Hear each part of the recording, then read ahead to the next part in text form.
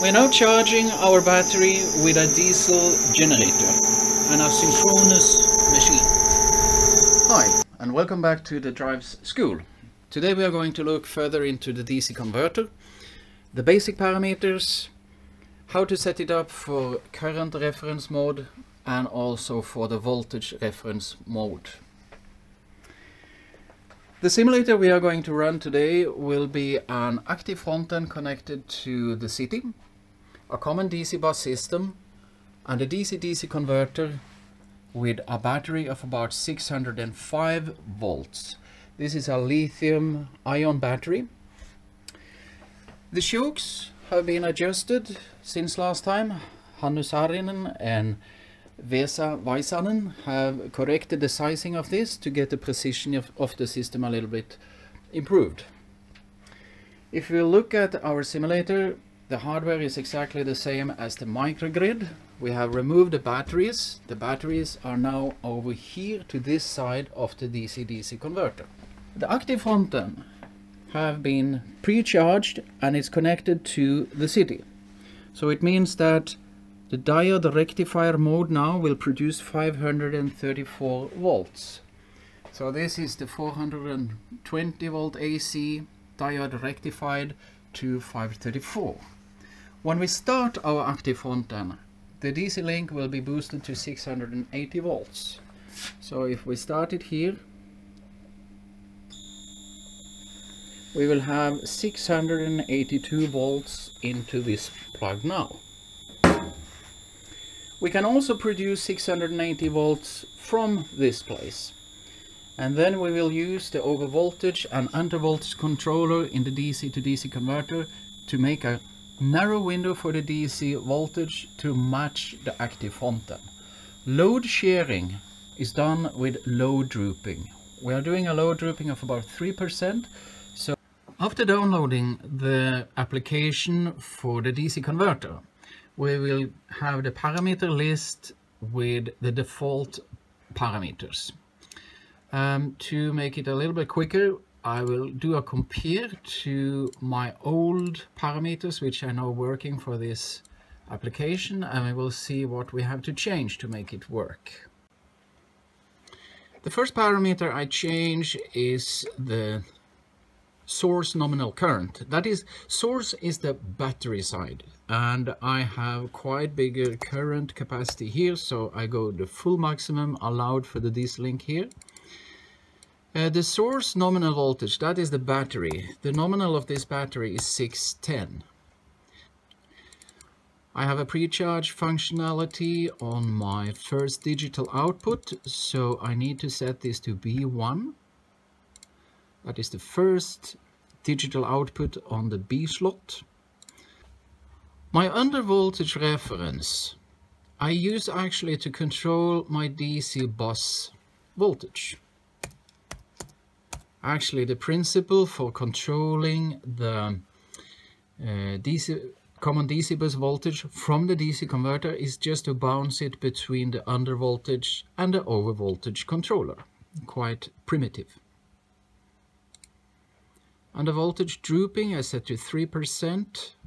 Over voltage reference I put to 104.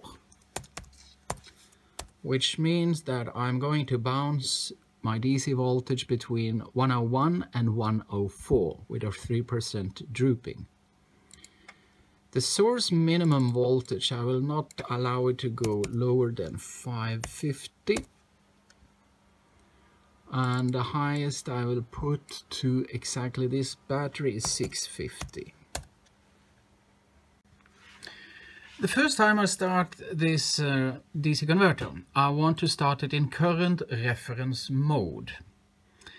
I will then go to the reference handling and I will tell it to go for 0 ampere, so it will start very gently.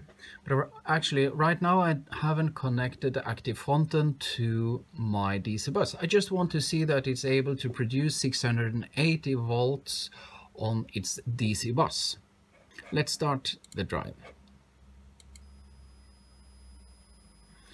It went to 682 volts. The current is almost nothing, and Also, that is because we are not connected to a common DC bus system yet, so this is in free air. But we see that we have control of the common DC bus voltage. The current is pretty low. The voltage is 680. Now that we have an active front end connected to the city, we can actually transfer energy to the city. So let's try to give a current reference to the DC converter. Here we can see the amperes going right now. The current reference, we could put it to some, let's say 50%. And now we see 2.3 amperes about. So the energy is now flowing from the city through the active front end, through the common DC bus to the battery. And we see that the DC converter actually have raised the DC voltage quite a bit to 635 to push this current into the battery. If we want to power the city, how do we do that? Well, then we go to the reference and put a minus.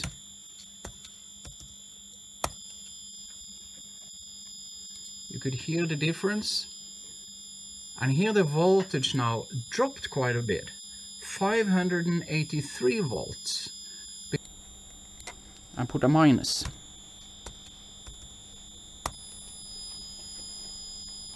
We are sourcing the current to the city.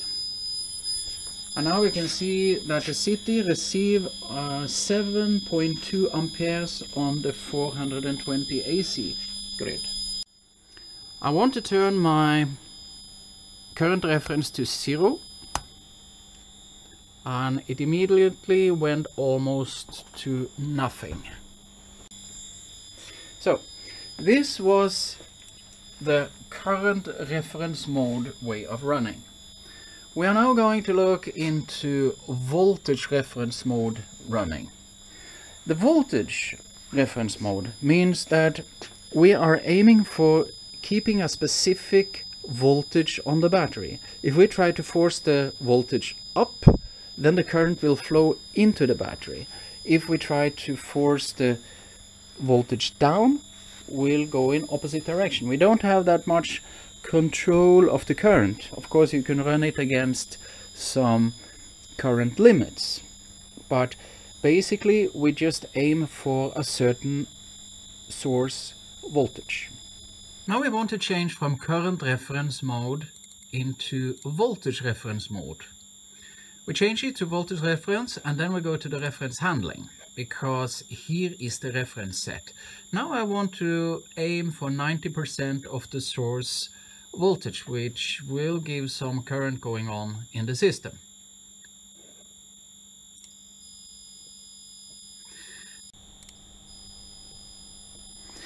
There was immediate current of about 6 amperes because we are now aiming for a voltage which is lower. Here we can see that 570 volt on the battery. Then this creates a current with a plus, which means that we are going from the battery to the city. We're going from the battery to the city. Okay, now the voltage have dropped quite a bit, so I want to change direction of the current. So if I aim for, let's say, 105 current, so if I aim for, let's say, 105, the current should go then in opposite direction. The minus on my fluke shows that I'm charging my battery. Voltage has increased. The drive tried to increase the voltage here on the source side, and the current is flowing in this direction. So we are basically taking energy from the city and going into this direction, and we do it now in a voltage reference mode. When you're running the voltage reference mode, it could be a good idea to have current limits on how maximum charge and discharge currents will be allowed. Because if you have a battery with quite low impedance, then the current could be quite abrupt big. Now that we are charging our battery in voltage reference mode, we will try to do something a little bit fun, and that is cutting off the common DC bus system while we are trying to achieve a higher voltage on the battery. We now have a current running into the battery for charging, and all the energy of course comes from the city, from the active front end. So if I disconnect the common DC bus, the 680 volt on the DC bus is not more available, and the current went down right now. And what happened here? Well, the current went down to zero because there is no energy source anymore. We also see that our source voltage, that is the battery voltage, went down quite a bit. The common DC bus system still have a voltage of 680 volts. That is the voltage here. So both of these DC bus systems now are producing 680 volt independently. One of the places where the DC converter come in handy is when utilizing it on diesel generators.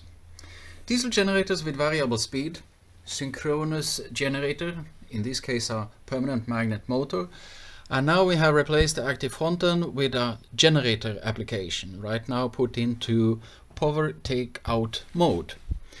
Now this generator application produces 680 volt DC, and we are going to utilize this voltage and energy source to charge the battery. Here is my shaft generator. I'm not allowed to bring a Briggs & Stratton or a diesel engine to my office, so I utilize an induction motor driven by this frequency converter. Then I have one frequency converter handling a synchronous machine. Here we have a permanent magnet motor that we use as a generator. We will now spin it up to speed. I'm starting my diesel engine. And now I will start my generator application to produce 681 volts. So what this thing do now, it produces 680 volt on the DC link, and I have connected the DC link to my DC converter. So we are producing 680 volts here. I want to charge my battery, and I have set it into current reference mode, and with a current reference of about 20%.